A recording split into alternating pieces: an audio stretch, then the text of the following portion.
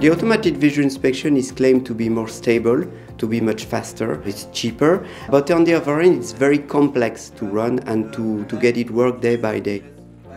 We have to demonstrate that the automatic visual inspection is far better than the manual visual inspection, and so we have to get the trainee to this course to have a general understanding of the machine itself and all is going around.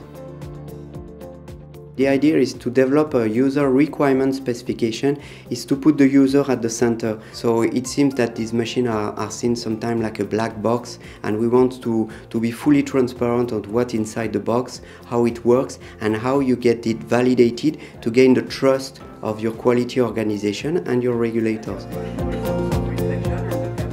In our world, labor costs a lot of money, so if you can go into automation, you will profit.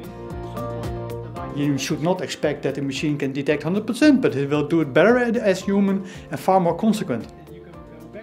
Machines are becoming better and better and better, more powerful, so we are coming in the neighborhood of what a human eye can see. But we're not talking about a specific machine. We just give the tools in order to choose and to understand and to promote in your own organization. In this course, we want the people to realize that it's not only to buy a machine, it's to develop all the capabilities around. And there are capabilities to be developed in quality, in validation, in procurement, in mechanical handling, and in computer vision. First, I think it's to have a basic understanding of the regulatory landscape, to know what is requested. And then we will go to establish a plan to validate and file these machines.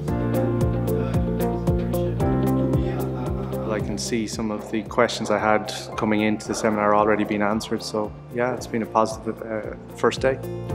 I think for me the one standout point was the description of your equipment on a unit function, so that makes much more sense now and it's definitely something we'll adopt.